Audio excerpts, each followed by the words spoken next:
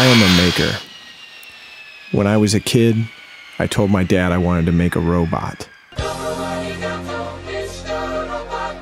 He didn't really know what I meant, and honestly back then, I didn't know what I meant either. But that didn't stop me from trying to figure it out. When I told my friends, and I told my aunts and uncles and grandparents, they laughed and told me I just couldn't make a robot. If you are a maker, then you undoubtedly know the feeling that no one can understand what it is you're trying to do, but somehow you just know it's going to work.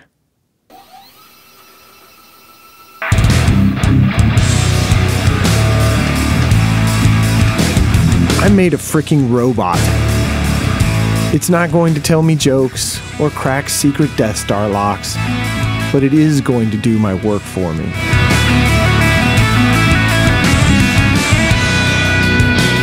A few of my friends asked me why I would build one when I could just go out and buy one.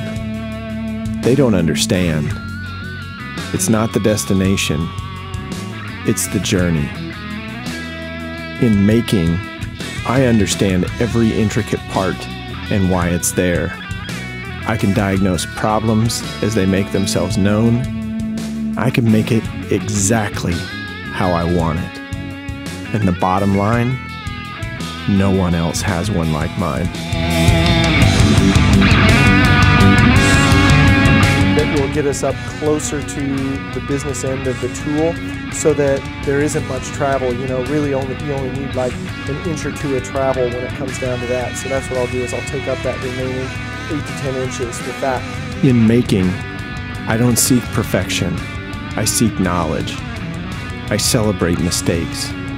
I refer more to the stack of screw-ups than I do to the pile of successes. Once I've figured out how to make something just like I want it, I move on to the next project, where again, I have the familiarity of the unknown. This is the first project my robot has made. They are the plaques for the guys in the YouTube Garage Gang who visited Kansas City over the summer. These are the guys who helped me learn how to restore my car.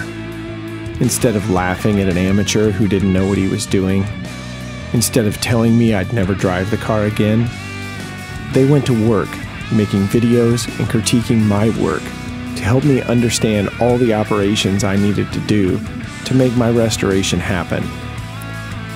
This was the first group of people I had ever met who understood what was in my head and the need I had to make things. It's only fitting that they should receive the first run of objects my robot has produced.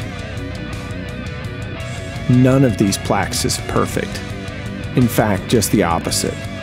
All of them have imperfections, and lots of them. These imperfections have served as my learning tools as I have made adjustments to my robot, and I hope they serve as a reminder to everyone who looks at them that the answer is there. It will take work to get there, but it's there. When I sit back and look at projects like this, I ask myself, why do I make things? I finally figured it out. I want people to understand who I am. I want people to understand the ideas in my head and what trips my trigger. I want people to understand they can do things they don't think are possible.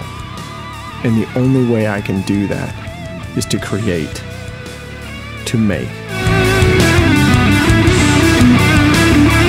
If you enjoyed this video and would like to see future Greg's Garage videos in your YouTube feed, click the subscribe button.